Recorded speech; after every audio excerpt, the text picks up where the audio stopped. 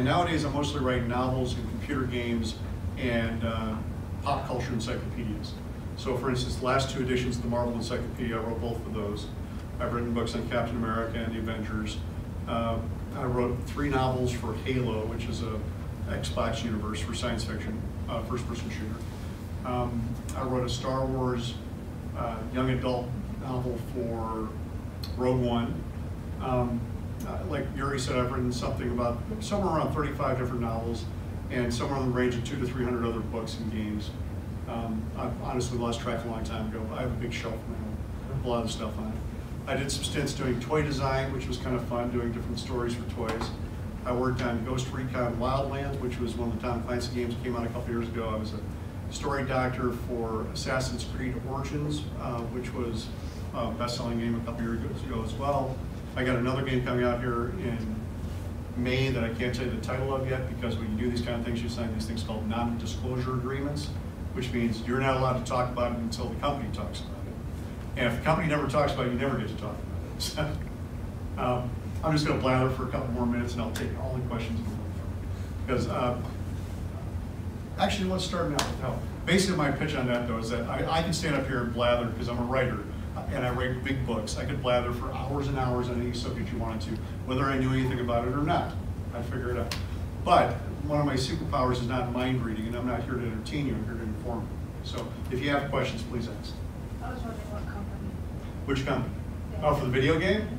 I can tell you I worked on a project for Avalanche Studios, which is a company in Stockholm, Sweden that has done things like Just Cause 2, the whole Just Cause line, and a whole bunch of other games. I spent a couple weeks over in Sweden. Hasn't been announced yet, but I'm going to be a guest at a new convention called Nordsken, which is in northern Sweden, like 9 hours up towards the Arctic Circle at the end of May. So I'll be up there again for that. I have many, many friends in Sweden. We go out and get wickedly drunk for a week at a time when we show up. And it's a good time. But I started working for them for a company called Target Games in Sweden, which did the Mutant Chronicles and a bunch of other stuff. They were behind Mutant Year Zero, actually, which is a new game that came out about 3-4 months ago, I think. And I actually wrote a short story for that they're supposedly going to publish any second. But I know I've known the publisher there for some 30 years, and he's also the guy who owns Conan now. They bought the entire Robert E. Howard library, much of which is falling into the public domain over the years, but they also own the trademarks, and they were just at Marvel Comics yesterday talking to them about how they're integrating Conan into the Avengers and the Marvel Universe now. Most writers don't have a single job. It's fairly rare to be a full-time novelist or a game designer or freelance of any kind because, for one, it doesn't come with benefits, right? For two, it doesn't come with a steady paycheck, which a lot of people really like. I've been fortunate enough that my wife has been the straight level line throughout our finances, and I've been the one who jumps up and down like this. When we have great years, it's because I had a great year. When we have years where it's just okay, it's because she was there holding it steady. So if you're talking about getting into novels, or standard books, the standard way to do it is to write a novel on spec, which means speculation, which means you're taking a shot in the dark. You write that novel and then you shop it around. Most publishing houses nowadays, especially the larger ones, will not look at a novel from somebody who's unpublished. In fact, they will not look at a novel from somebody they don't have a previous relationship with. So the right way to do that then is to find somebody who has a relationship with them. So you look for an agent. An agent is somebody who knows all the editors at all the big houses and knows the kind of things that they're looking for, and also knows enough about books and literature and whatever genre you're working in that they can say, this is something I think can really sell, this is going to be fantastic, we're all going to make millions of dollars for each other. So they will go through a slush pile, which is basically everybody sending in their stuff to them, and they'll read things out and figure out what they think is good, and then they'll ask if they can hire on as your agent. An agent takes 15% of your money for anything they do, for anything they sell for you. If somebody tells you they'll be your agent, but you have to pay them, or you have to pay them to be published, they're scamming you. Okay, that's either a vanity publisher, which is okay if you know what you're going into, but if they say you need to pay me a reading fee or something like that, don't bother with those people, they're cheating. Okay? The rule of publishing is money should flow toward the writer, not away from you. Okay? There's not enough money in this industry as it is that you should be paying to be part of it. You should be getting the money to come toward it. Once you get the agent, and actually I don't have an agent, I've done all my own stuff. That's because I started out as in games and such, in toys where I was negotiating 6-figure deals and not worrying about it. And because my father was an attorney, as well. He taught me a lot about the legalities and the ins and outs of these things. So I'm very comfortable negotiating these things, know what kind of rights we're talking about in that. But I never felt the need of paying somebody 15% to do that for me. If you don't have that particularly specialized kind of knowledge, I recommend you get an agent. It's actually really well worth the 15%. Okay. So you get an agent, the agent says, sure, I'm going to take this and shop this around. They take it to every New York publishing house they can find. Usually there's 5 top ones nowadays, the 5 biggest ones in the country, and pretty much the world for the English-speaking language.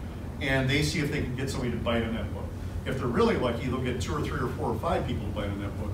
And then they get into what's called a bidding war, and then you get a lot of money all at once. Right? That's really rare, though. It's kind of like hitting a home run or a grand slam at your first time at bat. It could happen, sure, but it just almost never does. But that's what you hope your agent's going to be able to do for you.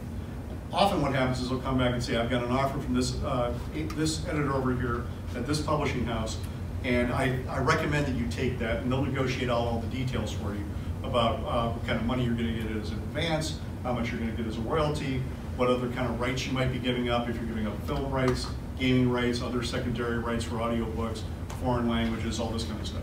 And it gets fairly complex very quickly. And again, this is the reason that an agent is a good idea if you don't already know a lot of this stuff or not willing to basically become your own private lawyer for a lot of this stuff. If you actually have a good idea how to negotiate, you can hire an intellectual property attorney as a flat fee as opposed to a percentage. And they can do that kind of stuff for you. But again, you have to know who to talk to. Yes? What is the best and the worst part of being a working writer? Oh, that's a good question. The worst part is actually having to do the writing. I actually like doing the writing. I like locking myself in a room for long periods by myself. And that's one thing about a writer is, even though when you see a writer, when you talk to a writer, or you see them do a signing or whatever, or you see them online, they're being personable and presentable and all that kind of stuff. But 99% of the career of a writer is being alone in a room by yourself, focusing on a blank page and filling it up with words, right? And if you enjoy doing that actual process, then writing is a career you can probably make something of no matter what. If you just want to be, some people want to be a writer in the sense that they have written something and now they get to do the fun parts like going to signings and being famous and blah, blah, blah, blah, blah. But if you really want to have a career as a writer, you should learn how to love the process itself, right?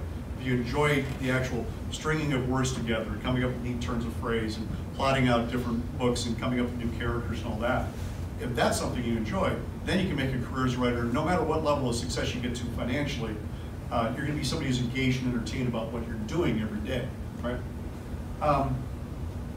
I don't really know if there are bad things about being a writer. For me personally, I mean, for some people it would kill them. My brother's a carpenter. It would kill him to sit in a room by himself.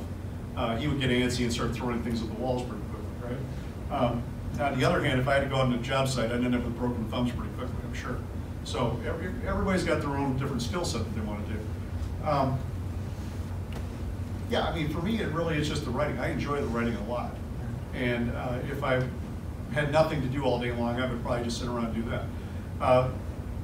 One of the tough parts about being a writer is if you do it full time, you're now doing it not just for fun, but to pay your bills. And it's like anything else in the world. For instance, I'm sure a lot of you guys like to read books, but if you actually get assigned a book in class, you kind of hate reading it, right? As soon as it's something you have to do, it sucks the fun out of it, right? And you have to learn how to get over that. You have to say, well, I have to get this done. This is now my job. People are not only paying me this for this, but they're going to be making money off this as well. So for instance, if you're the writer and you don't turn your manuscript in on time, you screwed up your editor's schedule and the production schedule and the marketing schedule and the distribution schedule and everything else, all the way down to people selling books to people at the stores. So you need to make sure that if you've agreed to a deadline, you do your best to hit, right? If you blow a deadline, which happens because hey, life happens, and people die, there's accidents, you're sick, whatever happens, don't turtle down. Don't refuse to talk to somebody. Don't be afraid of talking to somebody because you're afraid they're going to yell at you. They might yell at you, but you know what? You're an adult and you live through it. What you need to do is just say, look, I'm sorry, I didn't get this done here. I think I can have it done by then. I hope that's acceptable to you. If it's not acceptable to you, then you have to have a hard conversation about what's going to happen at that point. But often they'll say, okay, that's fine, we can rejigger your things around as long as you told them. But if you disappear, the chances are that'll be the last thing you ever write for anybody because those editors know all the other editors, and your agent will look at you and say, geez, why am I pushing this person who's not going to actually produce anything? And when they do, they go silent.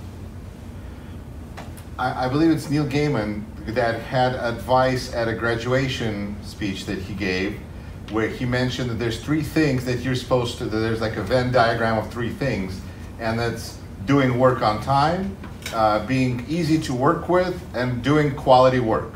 Right, exactly. And you got to do, I think, 2 out of 3 well. If you can do 2 out of 3 well, you're better than most people, right? My corollary to that one, I actually have been saying something similar to that for a long time. The whole idea is that there's two different things about that, right? The one is what Neil says is you have to be good, on time, or personal, right? Now, or genius. You have to be either, genius is the good part. So you have to either be a genius, hit your deadlines, or be really wonderful to work with. Now, the fact is you don't have any control over whether or not you're a genius. And actually, you don't even have control over whether or not people perceive you as a genius, right? You can be really smart. You can do a great job writing that book, but you really don't have any control over how the market and the audience actually accepts it, right? A lot of times it's a matter of timing. If Harry Potter had come out 10 years earlier than it did, I don't think it would have sold nearly as well. There are other Wizard Academy books that came out in that period of time. But J.K. Rowling did the right book at the right time and did a fantastic job, not casting aspersions on the work at all. It's amazing. But a lot of it, as far as the audience goes, has to do with timing, right? And you don't have any control over this kind of stuff. If everybody knew how to do this, the people or the agents and the publishers would pick out $1 million bestsellers every time, and obviously that doesn't happen, right? So the 2 things you can't control in that Venn diagram is being on time and being personal. Being a good person to work with who's easy to work with. Those are 2 things that are totally under your control. The rest of it, you just do your best job and hope that it's going to work out as best you can. So don't count on being a genius, is what I'm saying, okay? Count on being on time and being good and easy to work with. Because those are things that any person can actually achieve on their own without having to worry about outside input from anybody else. Now the flip side of that, the corollary, is when you're looking for a job, and when you're starting out, you often say when your client is talking to you, they'll ask, what is your price? And you say you can either have a good, cheap, or fast, right? So if somebody asks you for when can I get this book done by, if it needs to be done in 2 weeks, that eliminates that means you have to have it done fast. And that means that either it's got to be good or cheap. If you want a shitty book in a week, I can give you a shitty book in a week for cheap. I don't write that one anymore, but people can do it, right? But if you want a good book fast, then it has to be expensive at that point. So at this point in my career, I've been doing this for a while, so I just say the cheap's all the way out the door, and I write good stuff. If you're lucky, I'll get it to you on time. So. Is the goal, oh, I'm sorry, you had a question? Go ahead. Yeah. So how did you get your ideas for story writing? How do I get ideas for story writing? Yeah, or where do you get them? That's funny, because if you're doing this full time, the real question is not how do you get ideas, it's how do you get them to stop, right? Coming up with ideas is not that hard, especially just germs of ideas. Coming up with really good ideas is sometimes the trick, right? And some people do things where they keep like an idea journal and write them all down. And I did that sometimes when I was younger, but I realized I found one that I had lost like 30 years ago. Didn't matter, right? I looked through and I'm like, yeah, none of this makes any sense to me anymore. I find that the really good ideas are ideas that will stick with you, that won't let go. So even if you don't write it down, if it's an idea that comes back to you like a week later, you're like, man, yeah, I really ought to do something. And it comes back to you another week later or a couple days later. Those are the ideas that stick in your brain and won't get away from you. And you start doing research on them. You start thinking, okay, this is something I can really get my teeth into. So you start reading books like that or books that'll help you do that. And that just sinks into you, right? So I think it's really just being open to that and letting it happen. Yes? So to kind of expand on that question, you Sure. mentioned research. About how often, like how much a day do you do research compared to like writing? It depends. I like to do things in stretches. So for instance, when I'm writing, I pretty much just write. And I'll read in the evening or something like that for fun, but I pretty much just write. But also I like to layer my books together. So for instance, if I know I'm going to be writing a book about one subject here, I'll start reading about it while I'm writing another book, right? Okay. So I'm just kind of slowly doing the research, letting the ideas kind of percolate in the back of my brain. So by the time I sit down and write the actual book, I've got all the ideas and all the research already done, right? It doesn't always work out that way, but that's generally how I'd like to do it. Like about a character that already exists, like do you have to like pay a fee to the company that already made that? That's a good question. That's a common misconception, actually. The company, what usually happens is, again, the money flows toward the writer. Okay, so I don't pay a fee to do that, but what happens is somebody has paid a fee. Usually it's a large publisher that goes to what we call the intellectual property rights holder, the IP owner, right? And the IP owner, for instance, would say Halo novel that I wrote. Some publisher, in this case it was Simon & Schuster, went up to Microsoft and said, we'd like to write Halo novels. We'd like to publish these. We will pay you a licensing fee for this, a large amount of money and then a royalty. And then you're gonna allow us to have the rights to publish that exclusively, right? And they could break up those rights. They could say, okay, DK gets the rights to do encyclopedias or non-fiction stuff about fictional stuff. Simon & Schuster actually gets the right to do new fiction in this world, right? And then we'll do comic books over here with Dark Horse. But in each case, it's the publisher that went out and lined those up ahead of time. Then what the publisher does is they turn around and try to find writers who are available and passionate enough to actually write in those worlds, right? So I know a lot of people will start out writing fan fiction these days and then say, who do I have to pay so I can get my fan fiction published for real? And it almost never works that way. I can't remember thinking of anything that does. I've heard of stories like, obviously the 50 Shades of Grey was originally fanfic for, what's the vampire series? I forget. Twilight? Twilight, thank you. That she then filed the serial numbers off, she took the vampires out of a change, right? But it's not a Twilight series then, it's her own thing theoretically, or at least it is by the time she's done with it. So I would never recommend trying to write a book and then selling it to a publisher like that. What normally happens is if somebody has the license, they will go out there and look for writers. You can put your hand up and say, yeah, I'd like that to be me, as soon as you figure out who owns the license.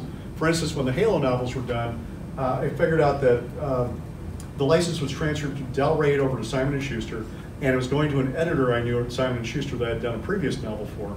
And I wrote him and said, Ed, I want to write Halo novels, because I've been playing this game for years, I play with my kids, and I know the guys at Bungie and blah, blah, blah. He's like, I was just writing you an email to ask if you would like to actually write one of these books. So it works out, right?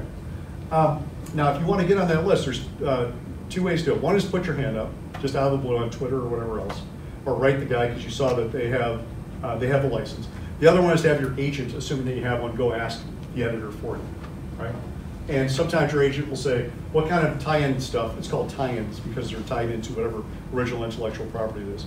What kind of tie-ins are you interested in? They'll go out and find that stuff for you. If you're interested in doing Star Wars or Halo or Marvel or whatever else, right? I mean, My Little Pony. There's My Little Pony comics that are published by IDW, right? So there's something out there for everybody. Now, the trick is that no editor is going to want to take a chance on you to write a tie-in novel if you haven't already written a novel, right? Because it's like anybody who says, I can run a marathon. Honest, look, I've walked around the block, right? I can walk, I can run a marathon. Technically, that's true. You could, right? But the chances of you actually pulling it off without training and craft built up are about zero. And they don't want to risk sending you, thousands of dollars on the off chance that you're going to actually be able to pull this off when they can give those thousands of dollars to somebody who's already proven themselves, right? So even if you don't have a published novel, if you have a trunk novel, something you published that's not, or written that's not been published yet, you can show that and say, look, I've proven that I can do this. And that will help. You need to at least have that one part done. Actually, I've actually never written a novel on spec, right, which is when you write one ahead of time. Because I was working as a full-time game writer when I started writing novels. And I thought, okay, I'll just go over to the publishing arms of these companies like Games Workshop and Wizards of the Coast and say, hey, I've been writing millions of words for you, let me write a novel for you. And they're like, yeah, but you haven't written a novel. And I'm like, well, shit, I don't know when I'm gonna have time to just sit down and write. I had one I had written in college that was so awful, nobody's ever gonna see it, right? I'm gonna burn it whenever I can find it. Somebody at a game convention heard me whining about this in a bar and said, hey, Matt, I'll pay you to write a novel. Right? Reaper Miniatures, they do all sorts of different things. These little metal soldiers, essentially. And Ed Pugh over at Reaper Miniatures said, I'll pay you $5,000 to write a 40,000 word novel based on our CAV universe, Combat Assault Vehicle, which is basically like Battletech or Robotech or Transformers or whatever, guys with big robots. And I wrote it for him, and I turned it over on time, and he sent me a check without even looking at what I had written. Just that kind of a guy, right? Stand-up guy. But then I was able to take that manuscript, turn it around and show it to Games Workshop and Wizards of the Coast, and then they hired me immediately to write novels. So, but again, unless you get lucky enough to find that one guy who believes in you out of nowhere and hears you complaining about it somehow, it's probably not going to happen. So write your own novel, And the best part about that is if you write your own novel, even if you don't get that tie-in gig you wanted, you have your own novel, right? And then you can try to shop that around. Another bit of advice that kind of goes along with that is if you write your first novel and you're shopping around with an agent, don't stop there. Go write your next novel, right? Or your third novel, or your fourth novel, or whatever. Because if that agent sells that novel, what's going to happen is the editor will turn around to you eventually and say, do you have anything else? And you're going to say, oh yeah, look, I have a whole bunch of things right here for you, right? And plus the other thing is, most times your first novel sucks, right? The first time you do anything, it sucks. First time you pick up a guitar, you sound horrible, right? Not even your parents would tell you you were good. So, if you write that first novel, allow it to suck, it's fine. You're going to learn so many things as you write that novel. Keep writing, write your second one, write your third one, and then what will often happen is if you get back and the editor says, do you have anything else, you'll say, yeah, hold on a minute, I need to look at this because I know now, having learned all this stuff, that these suck. Or the editor will say, these are okay, but I'd like you to change these things so that they suck less. There's a number of different ways it can go. If it's a novelization of something that already exists, like if you're writing a novelization of a Star Wars film, the plot and the characters and everything else has already been done. You're just taking a script and then turning it into a novel. So that, obviously, you don't get to come up with anything on your own. When you're writing stuff that's more independent, like the Halo novels I wrote, or the Dungeons & Dragons novels I wrote, or the Blood Bowl novels, often they'll say, pitch me an idea. So for instance, the Halo novels, they said, can you come up with 3 to 5 different ideas of, say, a couple paragraphs each? And they said, here's a freebie for you, here's a softball, we'll let you have this one, because we're kind of interested in something like this. But don't let that limit you. If you want to do something else, feel free, pitch us whatever you want. And so I usually come up with 3 to 5 ones that are very short because I don't like to waste a lot of time on these things. And because there's all sorts of different ways that something can go wrong. If I pitch them an idea for this great book, there are probably 16 ways that it could go wrong that I couldn't possibly know about because of plans they got for other things, or other books in the works, or other games in the works, or comics, or films, or whatever. So rather than spend a week on each one of these ideas, I spend a couple hours on each one of these ideas, come up with a nice tight paragraph or two. And then if they need to blast it away, they blast it away, and I don't feel bad. On the other hand, if they like it, what they do is they say, oh, we like this one and this one, can you develop those into like 2 pages each? And I do that, and they're like, okay, we like this one best, can you give us an outline? So you write an outline, based upon how many chapters and pages you think it's going to be. And then they say, okay, this all looks good, here's your contract, and go. Right? Can you demonstrate one of those pitches from maybe a pre-existing or a book that's been written? Can you like summarize what a pitch would sound like? Pitches can be a lot of different things. Like the first Halo novel I wrote, because that's an easy one, was called Halo Bad Blood. It didn't even have that title when I wrote it. I can't remember what the original title was. But I looked through the different things I had, and they were kind of pushing me to do this one book I was not very excited about. And then I said, but there's this game called Halo 3 ODST, which I really liked. It was one of the series that's kind of like this bastard child in the series. It's got this noirish feel to it. It's got underpowered characters. But the neat part is like the main character is played by Nathan Fillion, and half the cast of Firefly's in there, and I really like the voice work. And I like the plot and all that kind of stuff.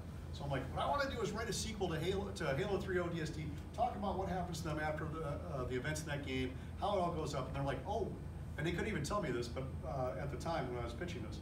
But I learned later that Buck, who's the main character there, played by Fillion, ends up being one of the main characters in Halo 5.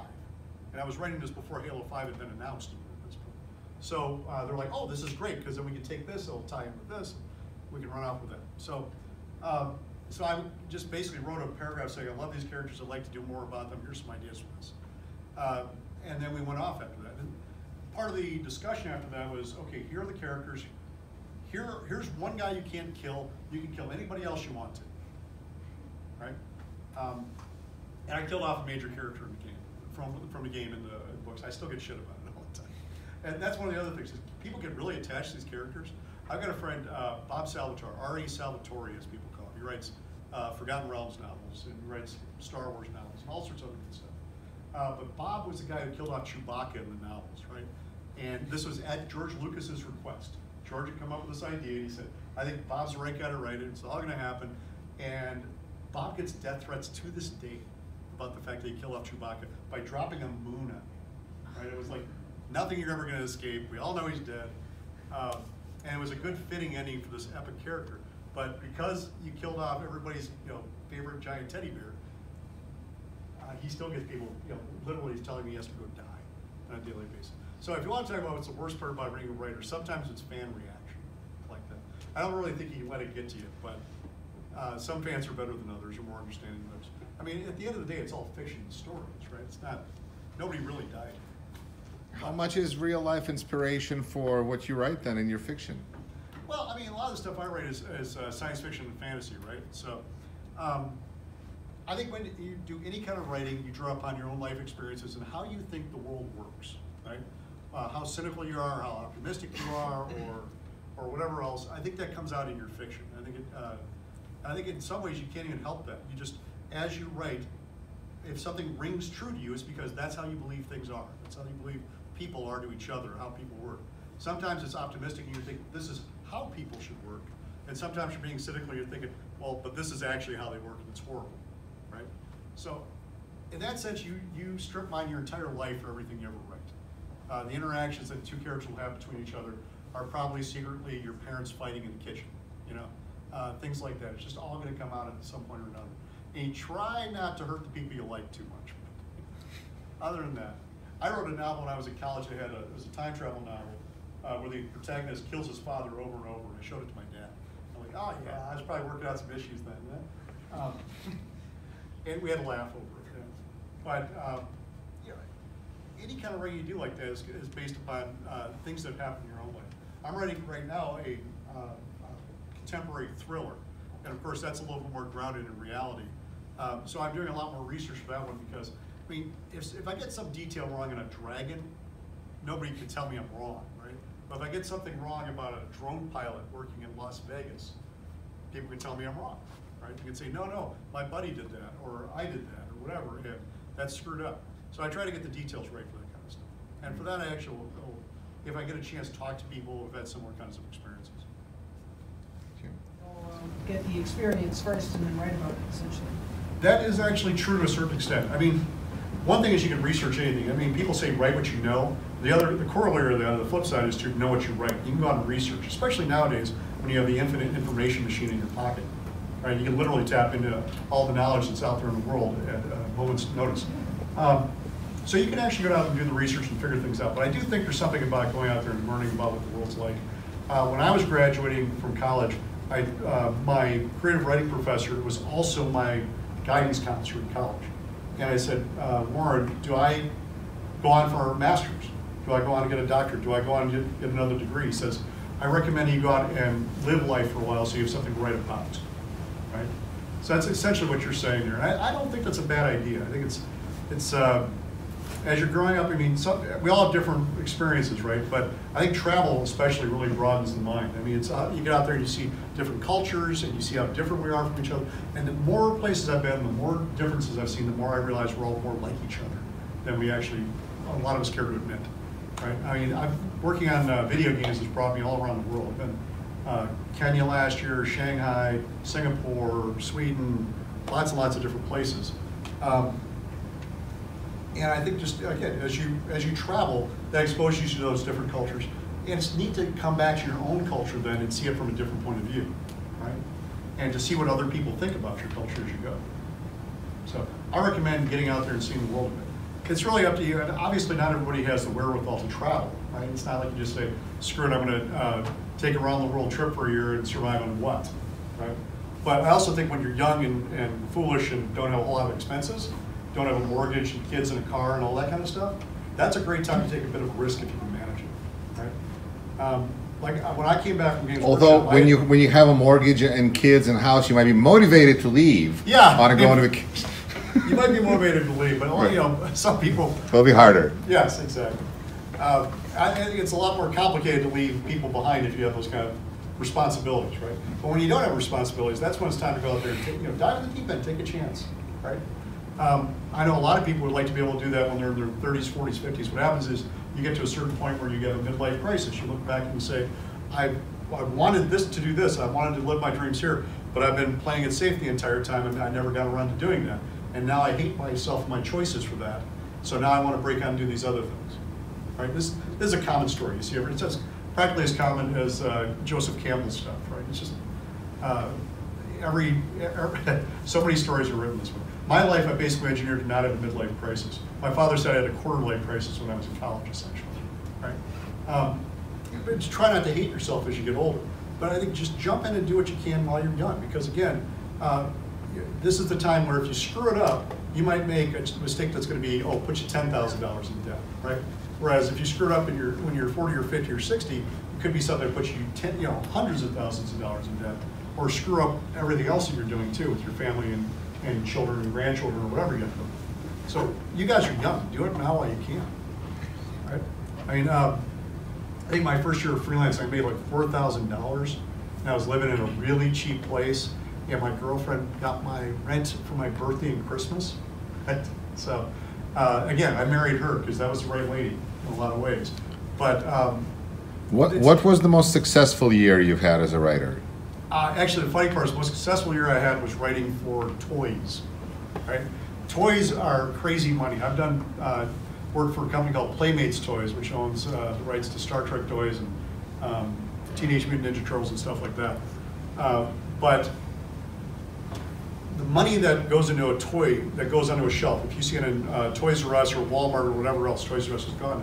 If you see it on Walmart, Target, whatever else, it's a $3 to $5 million marketing budget just for that toy, just for the ads, right?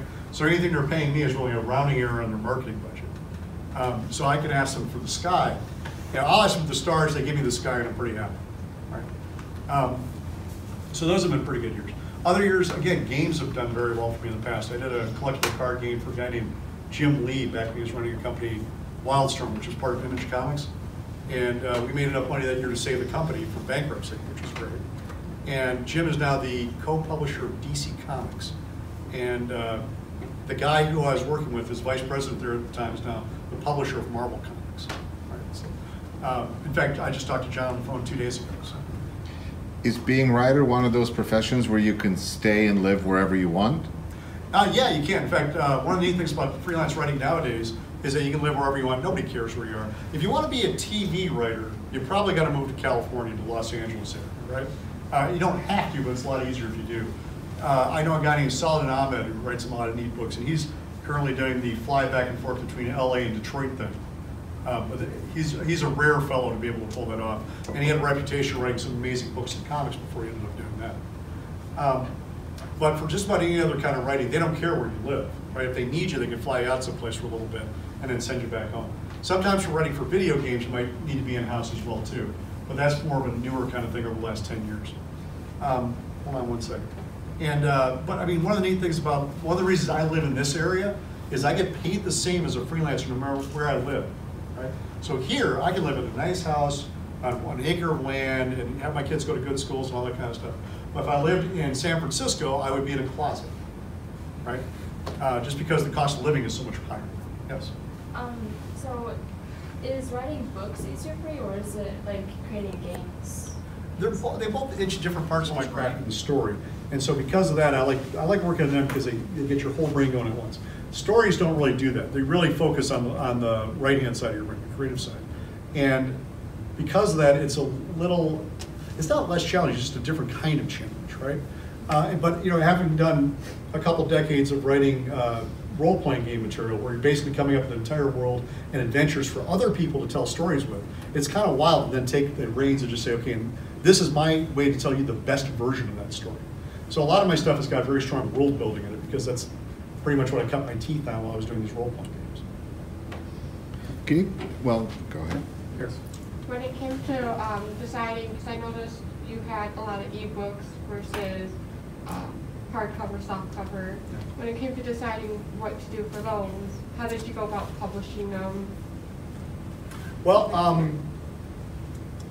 when I published, there's two different types of writers nowadays, right? You have self-published writers and you have published writers. Published writers are people who are published by other people, usually large publishing houses if you're lucky, but also sometimes small publishers. They make those choices for you of how to publish the books, right? If you're self-publishing, a lot of times, and I do a little bit of both. I'm what they call a hybrid author, right? If you're self-publishing, it's up to you what you want to do, right? The easiest way to self-publish a book is to release an ebook, because you don't have to worry about paying for printing, you don't have to worry about distribution, all that kind of stuff.